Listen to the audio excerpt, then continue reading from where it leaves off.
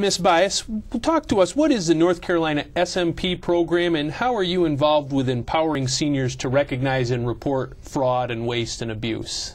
Well, Ken, what we do at the SMP program, we're housed within the Seniors Health Insurance Information Program at the Department of Insurance, and our goal is to provide preventative education for preventing fraud by protecting their Medicare benefits from identity theft, detecting errors on their statements by encouraging folks to read those statements closely and checking them for errors or double billing, and to report errors or scams to the North Carolina Department of Insurance at the SHIP office.